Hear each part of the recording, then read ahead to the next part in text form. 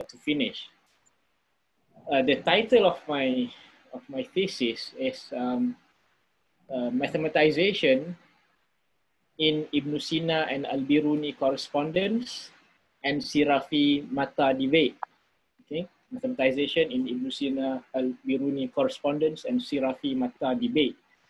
I mentioned earlier to Abdurrahman, it is very risky to ask me to talk about this topic, especially when it's just over a month ago that I presented it in an exam setting, and I'm still in the process of doing corrections on my thesis. And I myself, I'm worried that this presentation would be too technical. But perhaps I'd like just to share how the importance and how I came to work on this topic. Okay, so for that, I'd like to share the slides. How do I do that? File. Abdurrahman, how do I share okay, share screen. Share yes, screen. Down you will see a green up pointing, what you call, arrow. Yeah. Here, and then you can choose between share. Yeah, good. All right. That's good. Okay. So okay, but I've renamed the slides into logic and language and logic in the civilization of Islam.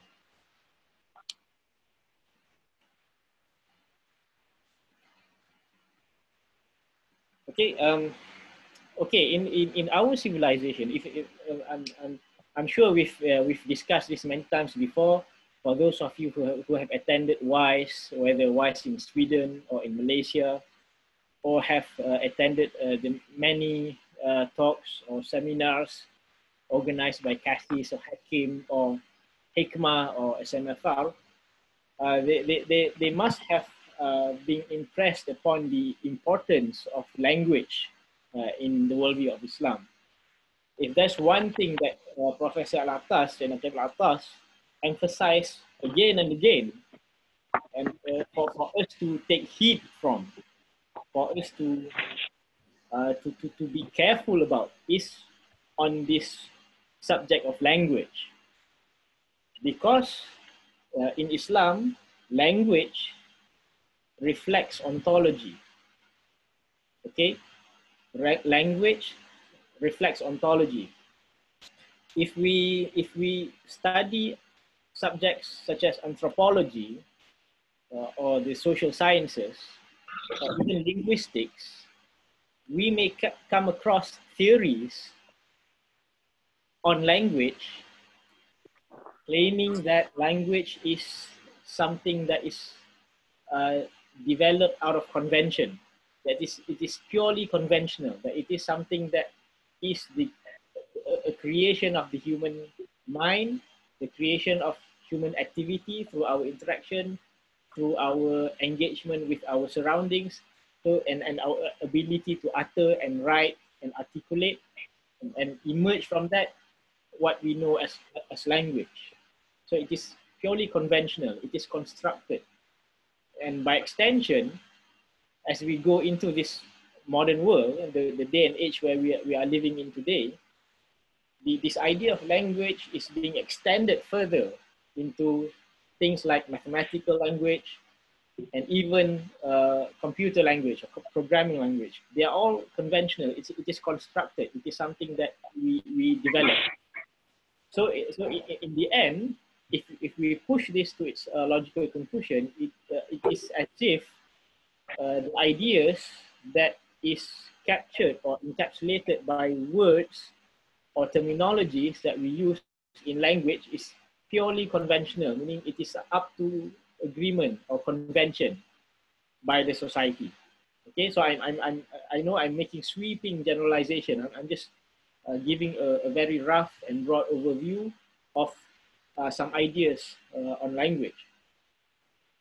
Whereas in Islam, in our history, if we regard Islam as a religion and a civilization, we realize that right from the very beginning, the emphasis on language is very much present. Okay, first of all, the Quran itself. The Quran itself is the greatest of all mu'jizat, is the greatest of all miracles. If we recount the stories of earlier prophets, earlier messengers of Allah Subhanahu wa Taala, all of them were given miracles or mu'jizat, and they come in various forms and various types, and in many forms. Okay, even the Prophet SAW, Sayyidina Muhammad SAW, he was given mu'jizat. However, the highest form of this mu'jizat is the Quran. And if we recall the seerah of the Prophet SAW, there were many instances where the people, the Arabs of Mecca, during the early stage of revelation, they demand proofs in the form of miracles. When they want, please change this barren land into gardens and rivers. Please ask your God to bring forth angels. Please this and that, and so on and so forth. And the Quran replies through revelation. Also Ta'ala revealed to the Prophet verses in the Quran that says, have they not seen the mountains and the day and night, the sun and the moon? Meaning to say, aren't all these existences miracle enough for you that you demand, extraordinary things? Aren't this existence extraordinary enough? You yourself are not able to create any of these things, not even a fly. So aren't these extraordinary enough?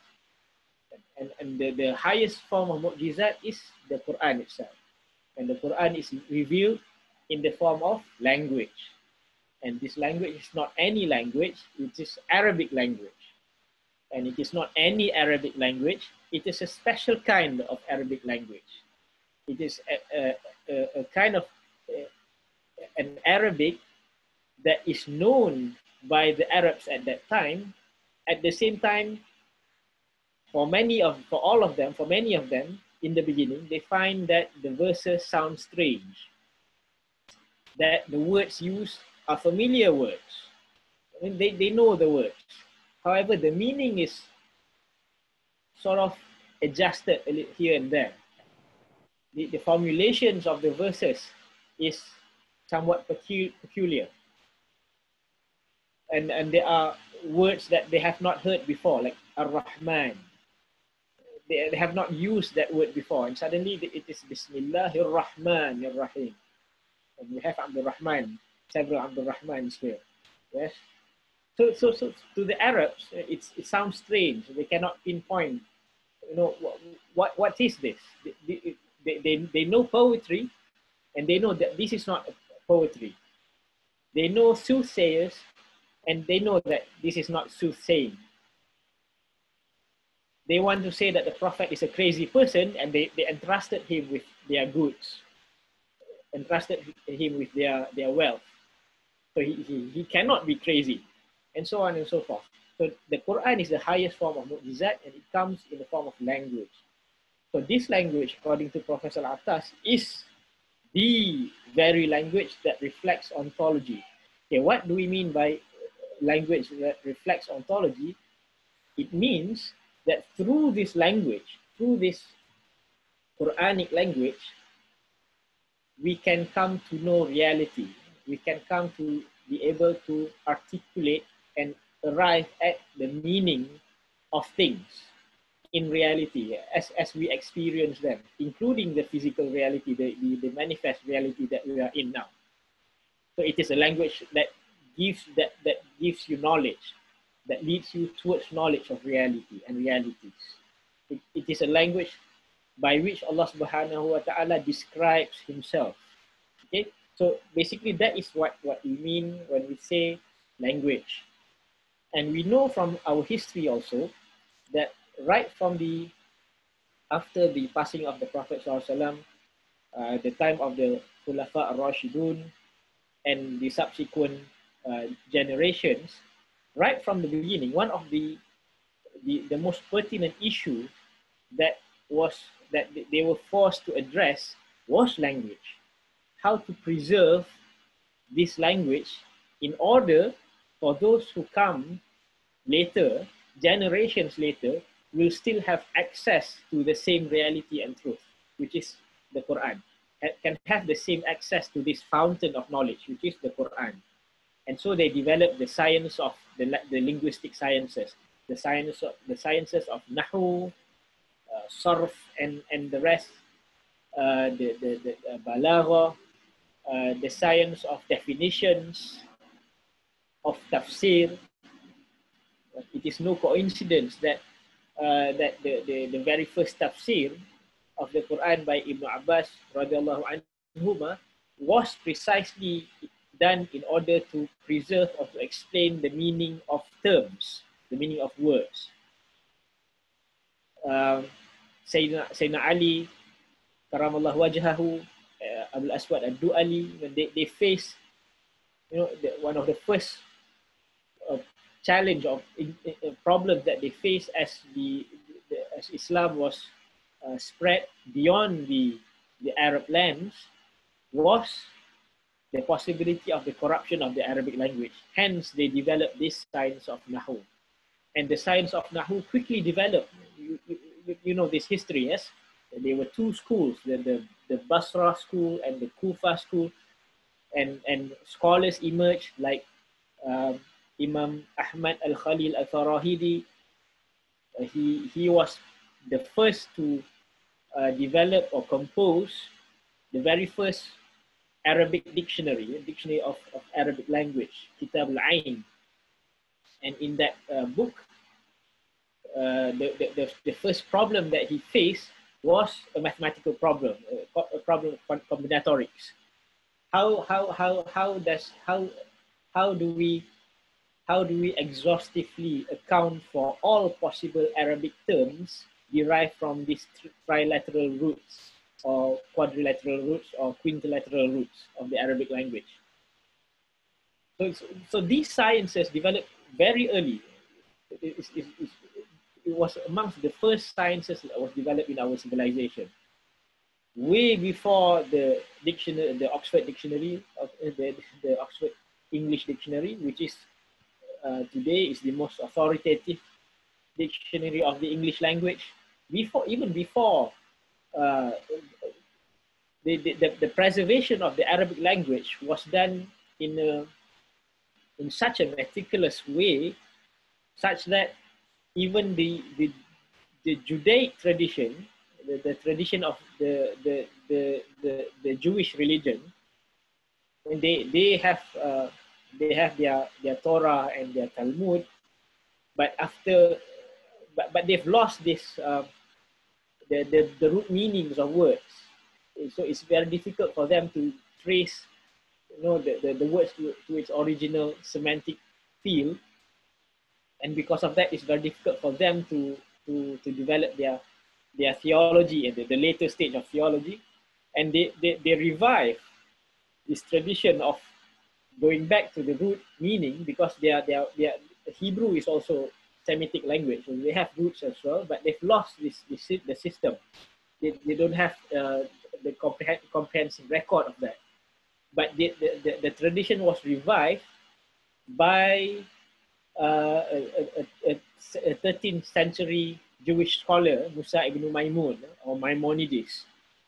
And Musa ibn Maimun developed this by benefiting from the linguistic sciences already developed in the Arabic world, in the Muslim world, in the Islamic world, because he was living in the Islamic world.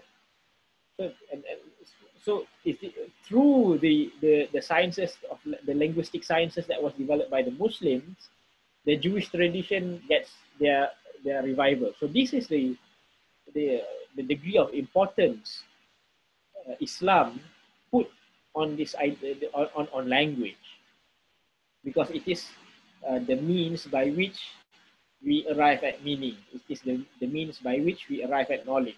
Okay. So what has this to do with anything? What has this to do with my thesis?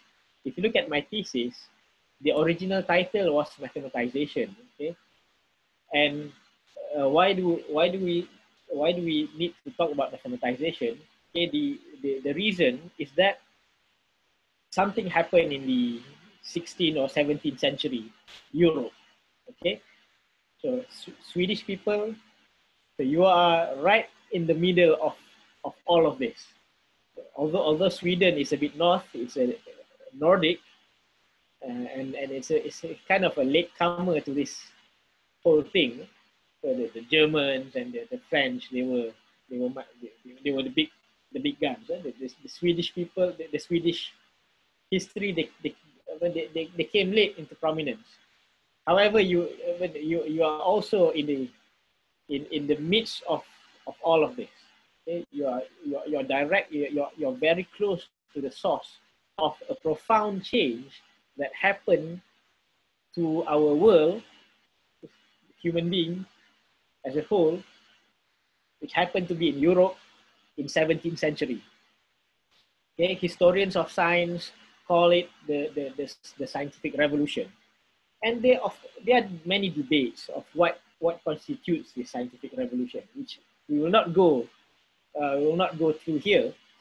But one of the key characteristics of the scientific revolution, whether you are highlighting Copernicus or Galileo or Isaac Newton or Leibniz for that matter. If you're pro-Germany, then you're Leibniz. If you're pro-English, then you would say Isaac Newton. Is this idea of mathematization. Okay, what is this idea of mathematization? Is that our language, when we speak, when we write through our language, this what they call as natural language, the words or the sentences are quite vague as far as natural science is concerned. When you want to describe a phenomena, this natural language is quite vague, meaning you can bicker on, sometimes you cannot come to an agreement on a particular theory simply due to different interpretations of words. And so some of these scientists, or shall we say natural philosophers at that time, they have not yet called themselves scientists for the discipline, or the discipline that we call science was not yet in existence. People like Galileo would say nature, this universe, is like an open book. So first we notice this idea of nature as an open book. That sounds very familiar. The Christians, they did not speak like that before. Suddenly they speak nature as an open book. So that is one key, one peculiar cue for us to take heed. But then there's another one. After Galileo claimed that nature is an open book, this book is written in the language of mathematics. In order for us to understand natural phenomena, we have to understand mathematics. Without which, we have to understand the language of mathematics. Without this language, there is no way, there's no hope for us to be able to understand natural phenomena. If from there, what happens after that is a consequence of that. Okay? So until today, any theory that is qualifiable, that deserves to be relegated as scientific, must be formulated through the language of mathematics. If it is not mathematizable, then it is not scientific.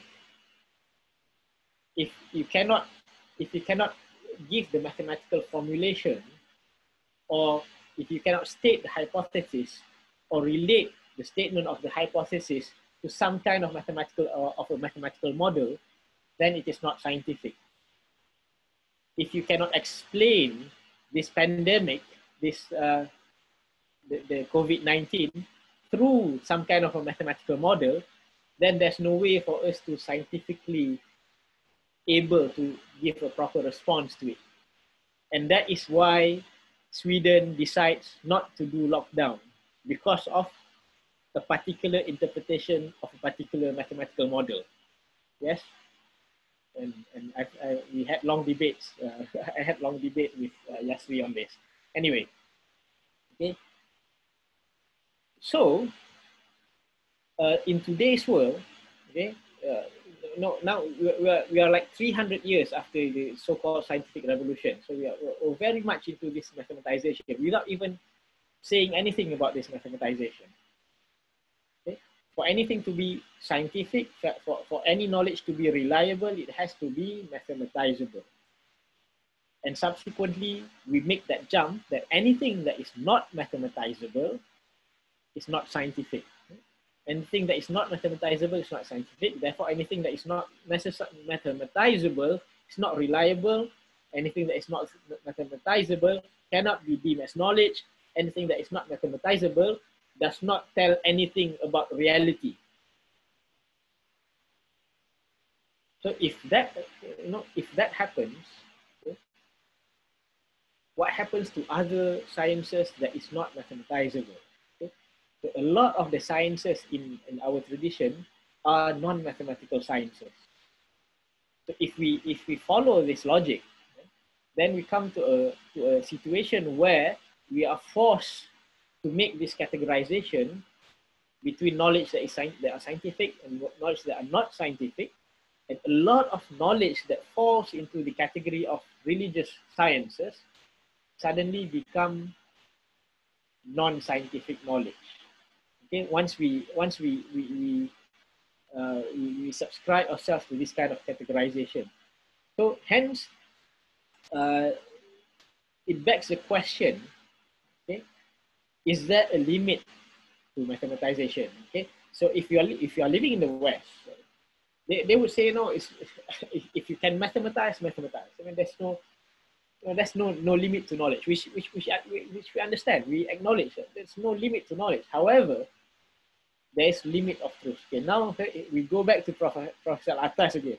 This is another like main message that Professor Atas always remind us, is that there is limit of truth. There are limits of truth in every object of knowledge. Knowing this limit is wisdom.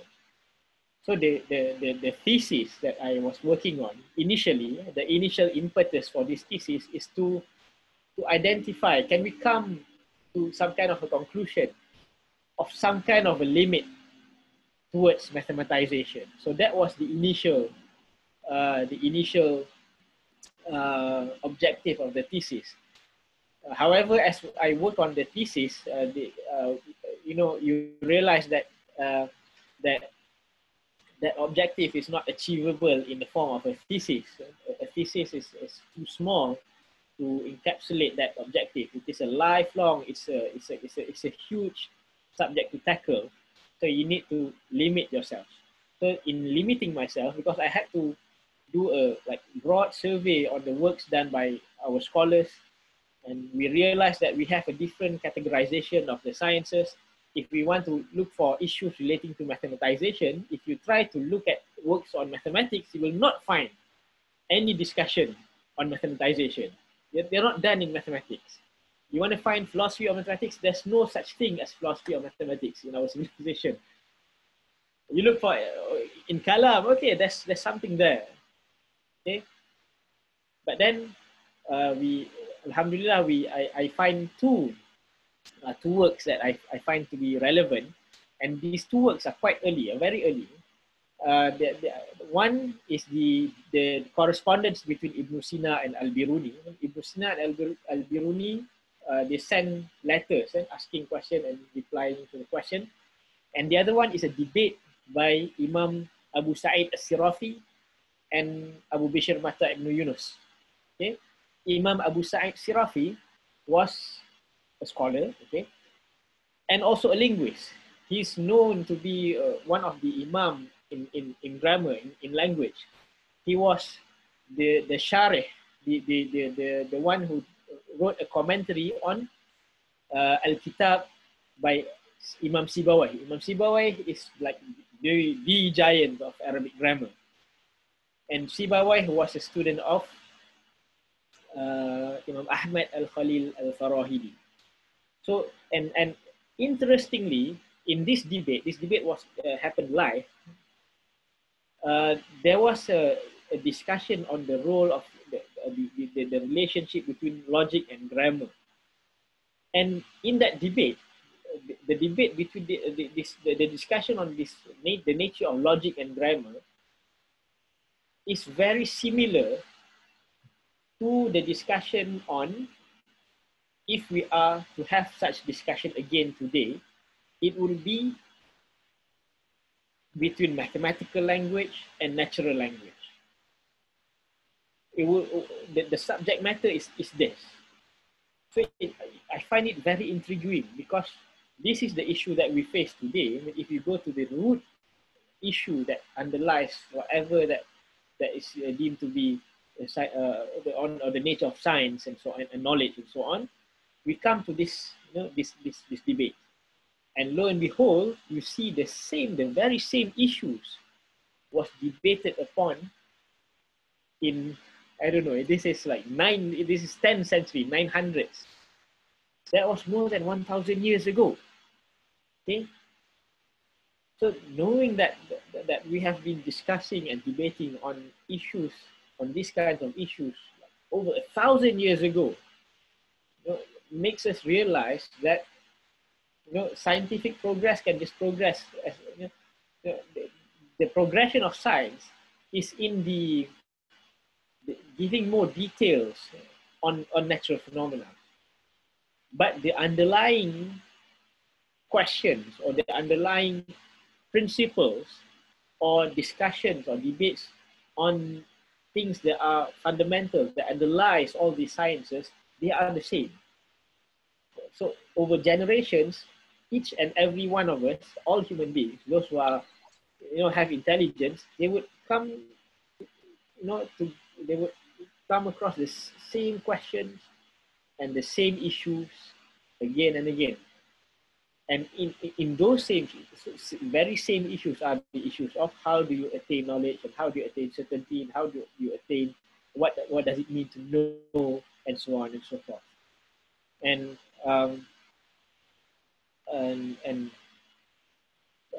to me, that is one of the most fundamental questions that we face today lah. Okay, I'll stop here for now, and let's hear if we have any comments or questions on the presentation that I've given so far.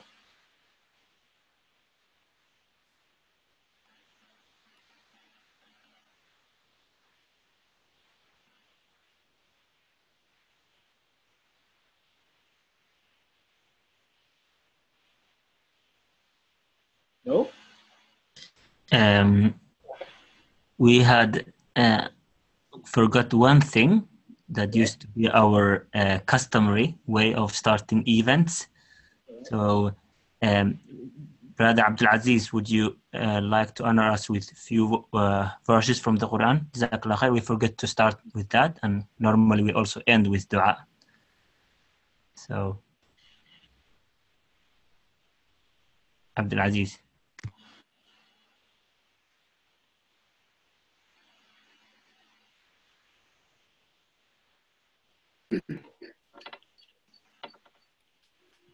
أعوذ بالله من الشيطان الرجيم.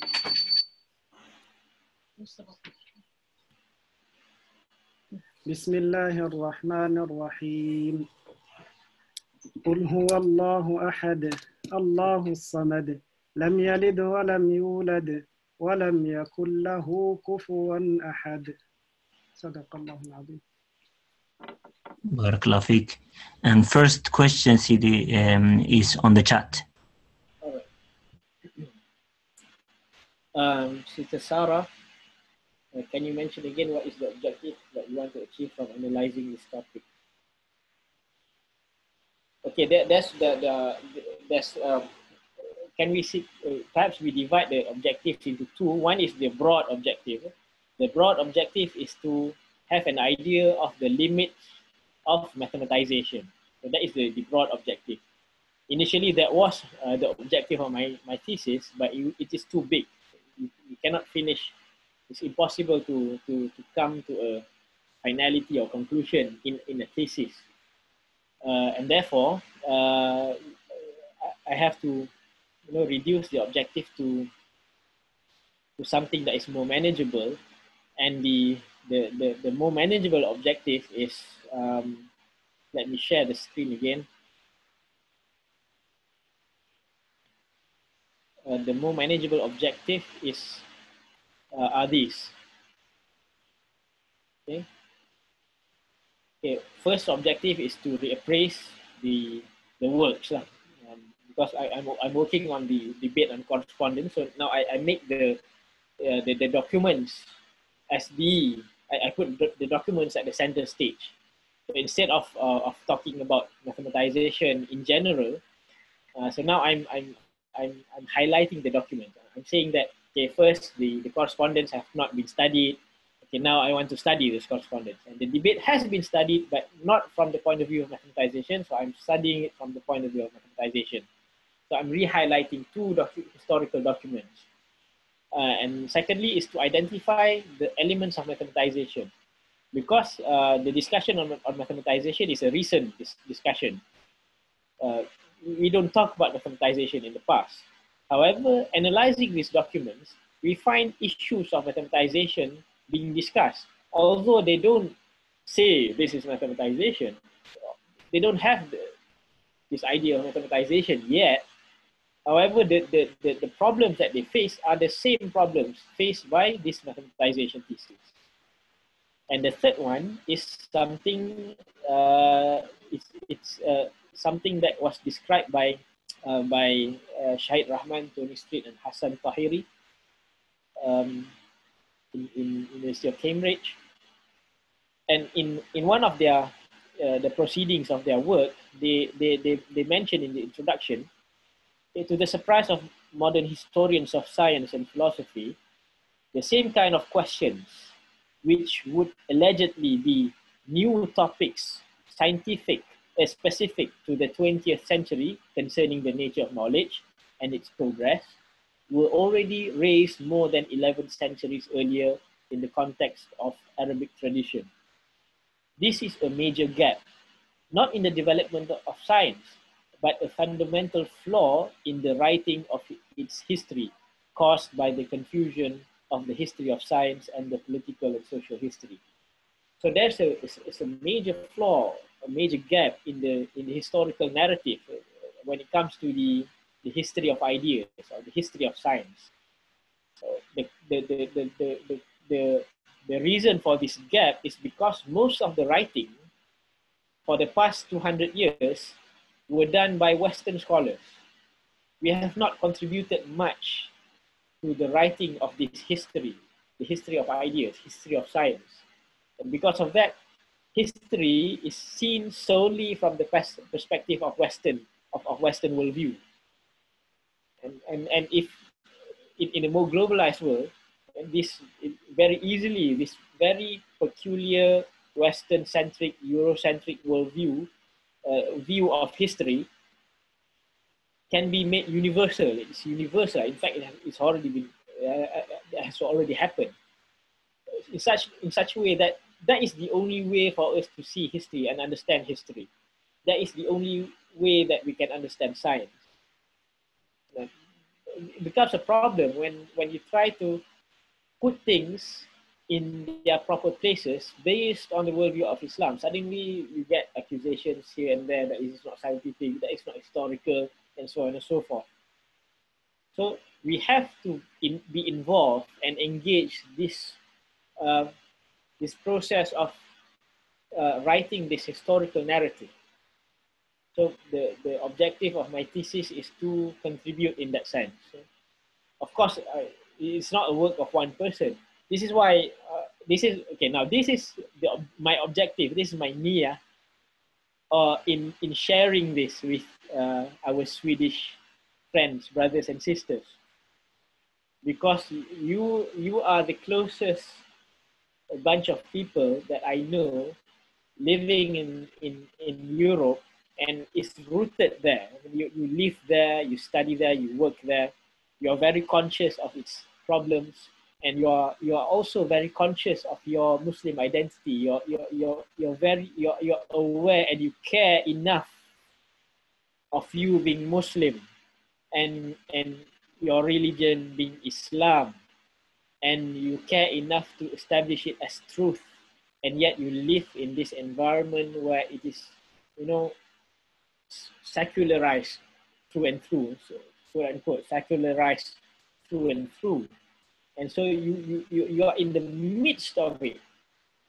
So now, for me to, I invite you, all of you, if I know this will take time, perhaps a generation or two, but you have to have this in your vision, that eventually there must be amongst you who engage in this. I know SMFR has its problems and Sweden has its problems, but if we are to move forward, you know, in history, while retaining the roots, you know, retaining the roots to our religion, we cannot avoid these issues. So there must be amongst you, or eventually people, Muslims amongst you, who are engaged in this kind of discourse, and to contribute in this the development of this historical narrative. This is also another, you know, there are many things that Prophet Atas always, you know, emphasize. One is language, and then that limit of truth, knowing this limit is wisdom. And another one is history. He again and again, he emphasized that history is fardu ain. Today, in today's world, for Muslims, history, knowing history is fardu ain. There's no way that we can move forward without a profound understanding of history. Not just Islamic history, not just the history of the Islamic civilization, the civilization of Islam, but also the civilization of Islam vis-a-vis world civilization, meaning Islam as world history, to understand the forms and manner by which Islam as a religion, as a deen, influenced or played a major role in the developments of history throughout the ages. So we have to have a very clear and profound and deep understanding of that process, without which we're like rootless. We're like floating in the air without roots. You know, when the wind blows east, we go east. When the wind blows west, we go west. When the wind blows north, we go north, from Stockholm to Gothenburg and to northern places in Sweden. We can go anywhere we want, but as long as we have the roots, and this root, one of the most potent way of establishing these roots is to understand history in a profound way. So that is my my answer to the question of the objective. So we have the broad objective, and I also have the small objective of the thesis. And maybe Shaima have done 2 PhDs, so she knows this very well. Initially, when you engage upon the research, you're very ambitious, and you want to solve so many problems. And suddenly you realize, no, we have to be humble. We can only solve one specific thing at a time. But even if we solve just one small problem, do not see it as something small, because it is a work. It is a collective work.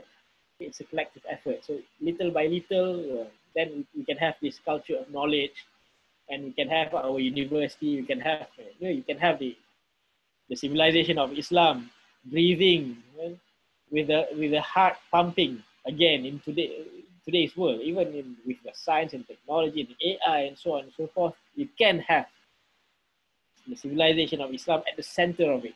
It's not impossible. It's very possible. Okay. Wallahu a'lam.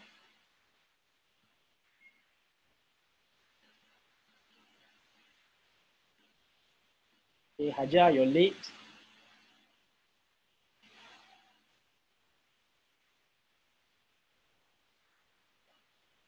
I just came in. I haven't listened to anything. Yeah. A question from Abdul Ghani. The more mathematization that occurs in a society, the more materialistic the society becomes. And religion and God becomes less important in that society because God cannot be measured. Is this a correct insight to take from your work and objective? To some extent, yes. Broadly, yes. We can say that although here's the thing, we're not against mathematization. Okay? That needs to be emphasized. When we sort of criticize the overly mathematized um, nature of modern science, we're not against mathematization. Muslim scholars, Muslim intellectuals engage in mathematization right from the beginning. We're not scared. We never shied away from any of this, or any disciplines, or any fields of study, or any knowledge, or any wisdoms that we can learn from other civilizations, or from people of the past, or from the West or the East. We never shied away from any of this. So when we say when we work on identifying the limits of mathematization, we're trying to put this whole idea of mathematization, this process of mathematizing phenomena or the sciences, to its proper place. Because if we are able to put it in its proper place, it will flourish. Sometimes because we see the developments that has been going on in the West generally in today's world, they have contributed a lot towards the civilization that as we know it today. They solve many problems, but at the same time they create a lot of problems as well that they could not resolve. The problem, the climate change, the environmental problem is something that is, if you study it to its roots, I dare say none of the environmental scientists know precisely the real solution. For sure, the real solution for this environmental crisis. For some time they say it's green technology and so on and so forth, but recently they've been exposed that this green technology would cause other sets of problems. So it is not, and many other things. Okay, and to us, okay, coming from the worldview of Islam, we can see that the root of this problem is that we have transgressed limits, okay, on multiple grounds. And when we say we've transgressed limits to a culture or people coming from a culture where they don't acknowledge any kind of limits, everything goes. You just do it. You can be, anyone can be anything.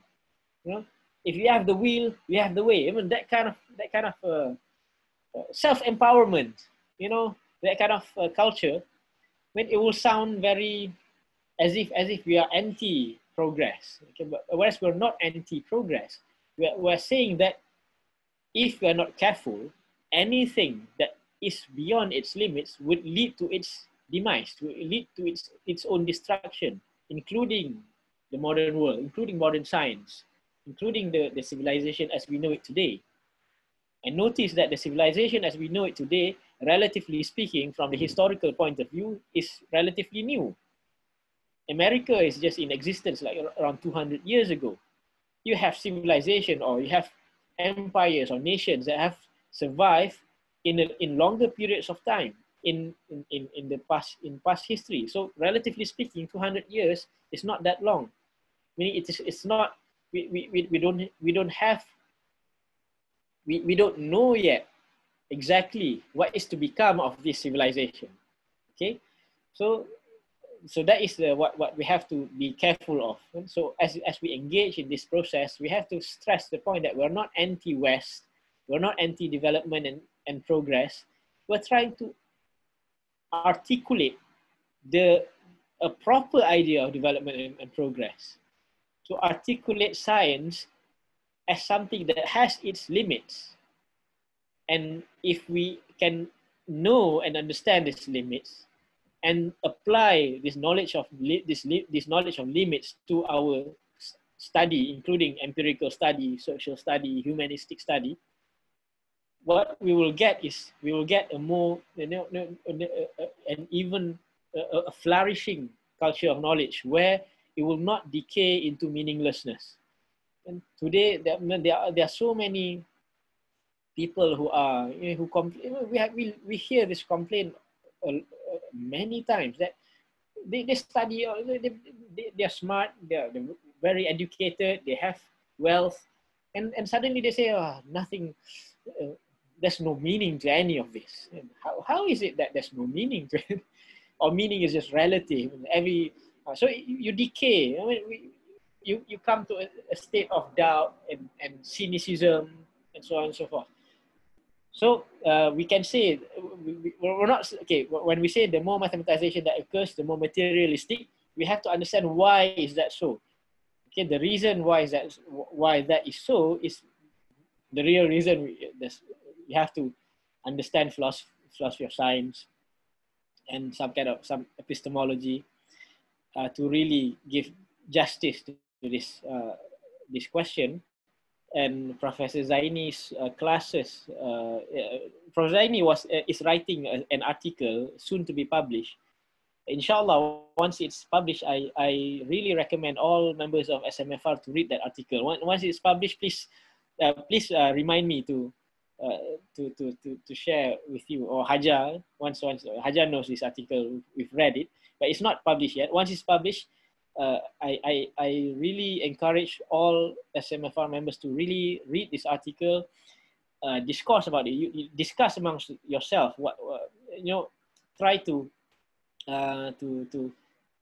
unpack the meaning, and perhaps once you've done enough discussion, we can have a session with Prof. Zaini to really to explain the whole thing, because therein, in that article, although Prof. Zaini didn't mention it explicitly, therein lies what I would understand as this limit of mathematization.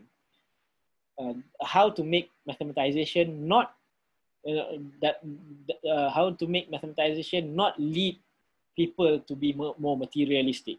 There's a reason why it became like that, but to explain that would take a long time. Okay, so I'll just stop there. So your question is this a correct insight to take from your work and objective? Yes, but no. Yes, but no, in the sense that we're not anti-mathematization. We're just saying that we have to recognize the limit of truth in every object of knowledge. As long as we recognize that, then it's fine, because we know its limits. We know what to do with it. We know what it means. We do not interpret or misinterpret or overextend its importance or implication beyond what it's supposed to be. Okay, as long as we respect that, then mathematization, modern science is, well, it's fine. Muzammil, the mini king, question: if we can't find a mathematical model for a scenario, does it mean that it is not scientific right now? And in later time, the scenario can thereafter be explained by a mathematical model because there we have learned another way to interpret it in later time. At the moment, yes. And if you, anyone who has worked in anything scientific, if any academic who is involved in scientific research, whether it be physics, engineering, or biology, or medical sciences, they know this very well. Because first, whatever that you, okay, if suppose you have a hypothesis and you want to present a hypothesis, I have a theory or hypothesis. I don't know, when Shaima may come with with better examples. So say in stem cell, I have this hypothesis, and you want to explain that hypothesis and publish it in a journal. And they would demand data. On what basis, on what data, or what do you base this hypothesis on? Okay, you can't just explain your hypothesis theoretically and philosophically and expect it to be published in a scientific journal. No, they will demand data. Meaning you have to design an experiment, you have to collect the data. Okay, suppose you design an experiment, you collect the data, and then you just put all the data in your publication. Will they publish your paper? No, they will not. No, that data has to be encapsulated in some kind of mathematical model. I mean, you can't give us raw data. And that mathematical model becomes your hypothesis. So that is the way things function now. And for good reason. I mean, and I'm not saying that we should not do this. I mean, we understand the development of natural sciences or physical sciences have come to an extent of precision in such a way that the accepted, reliable, and conventional way of us, exchanging information and exchanging theories and criticizing and responding to criticisms and discussing scientific theories is this, and it is a good convention. Okay, so but my contention is, do we have any idea of a limit to this mathematization? Can we apply the same standard or the same procedure to all knowledge with regards to even the social sciences, things that regards to ethics, things that regards to even interpretation of history? Is it appropriate for us to apply the exact same standard to all manner of investigation? So that is the issue that I'm tackling. So the question, if we cannot find, so the answer to the question is yes, the statement is correct. If we cannot find a mathematical model for a scenario, today it will not be considered as scientific. Until if later on you can come up with a mathematical model, then it becomes scientific because it's publishable in a scientific journal. Other scientists can review it, can repeat the experiment, can check. Otherwise, it will be ignored completely. It will not be published in any reputable scientific journal.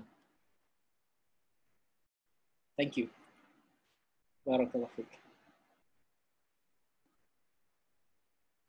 Abdul Rahman.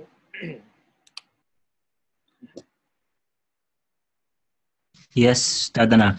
We also have this idea of multiplied learning, which means at the last half an hour or 20 minutes and so, we ask the audience to reflect what they have learned, and we share our reflections, and we also have some time for dua at the end also as well, inshallah. So if you have a question or two that you want us to reflect on, that would be good.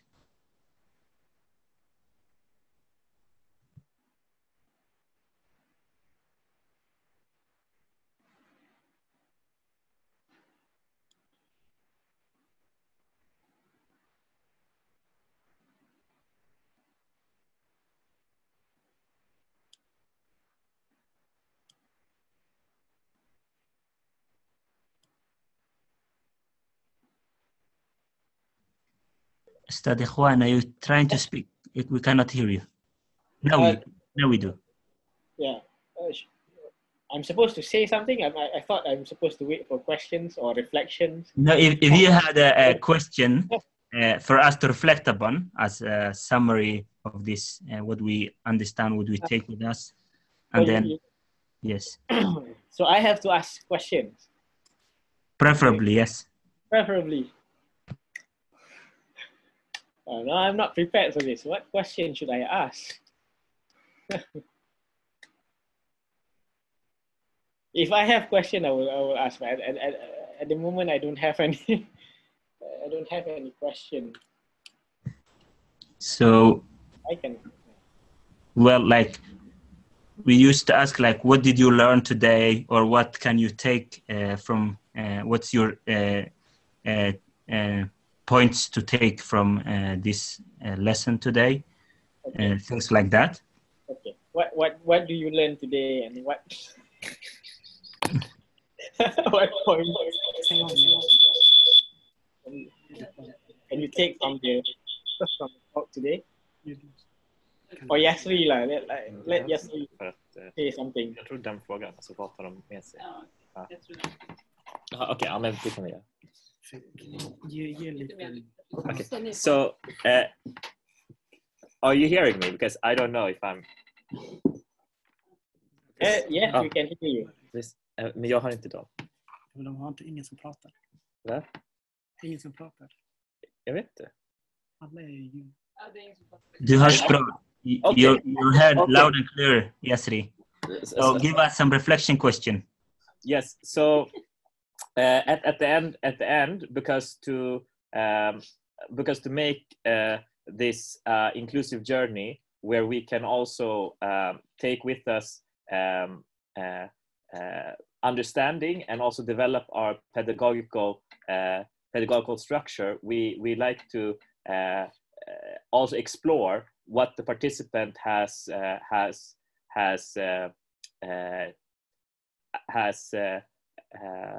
constructed in their minds from the things that has been talked about, so that we also get a greater grasp of the audience interpretation of the information that has been brought forward. In that way, we can also understand the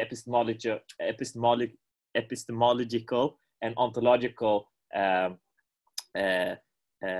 barriers that also needs to be accessed to be able to bring certain information to fruitful implementation.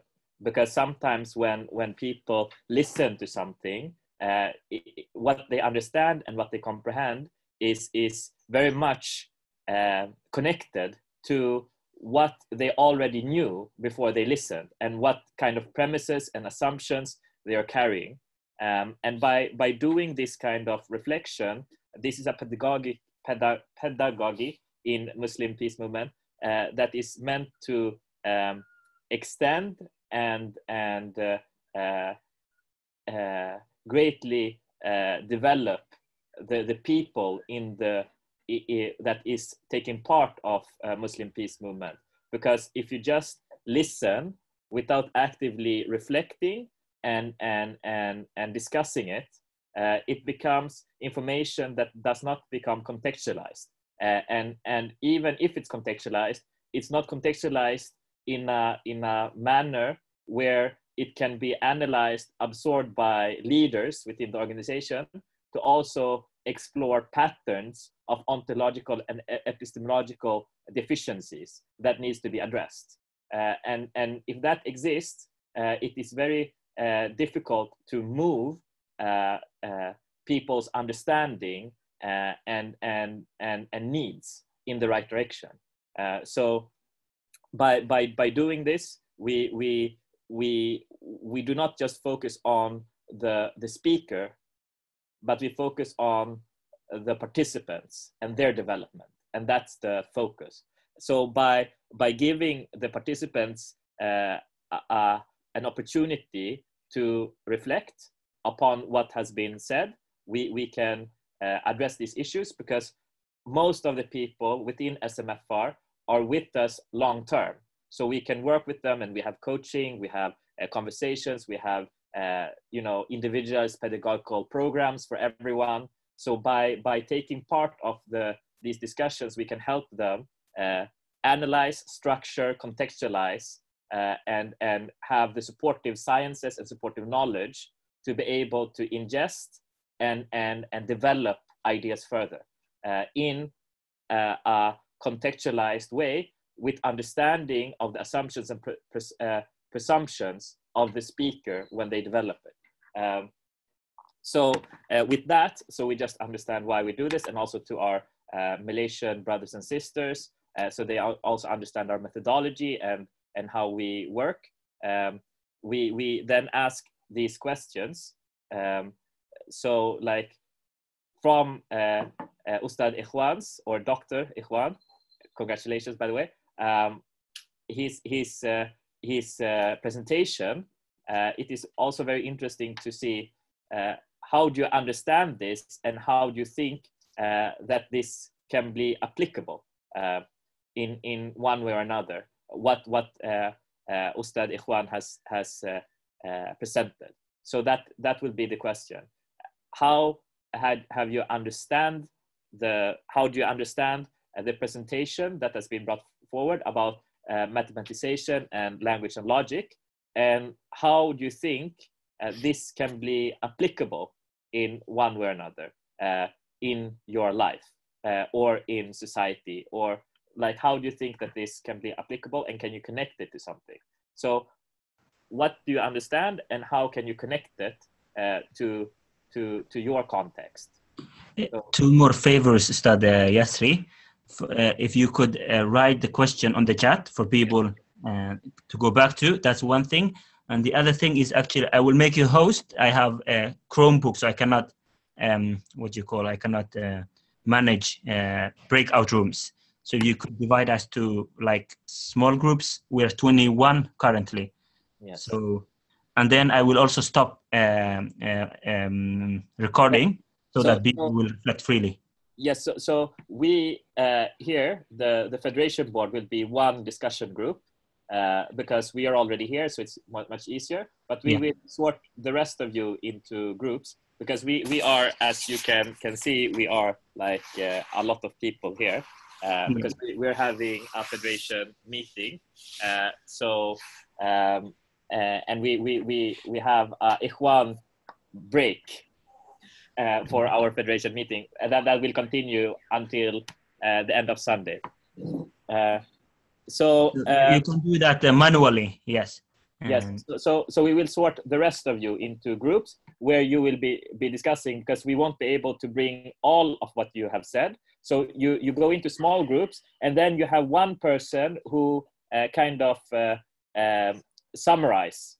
So make sure you pick one in the group where you get put into smaller groups. You choose one who will summarize what you have said, and then the summarizer will be from each group will bring forward into the big group.